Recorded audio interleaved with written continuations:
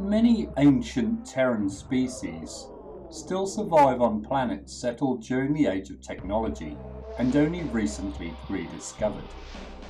On one such world, Alicia Vane found a creature belonging to a domesticated species from the past, a Canid.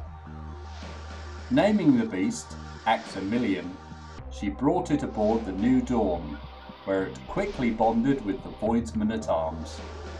They trained and outfitted the Canid as one of their own, its heightened senses ensuring that not even foes hidden by cloaking technology could approach unnoticed. Aximillion moves with impressive speed and can deliver a powerful bite. Many times the Canid has proven both an excellent guardian and loyal companion to all those within the Aximmillion Star Striders.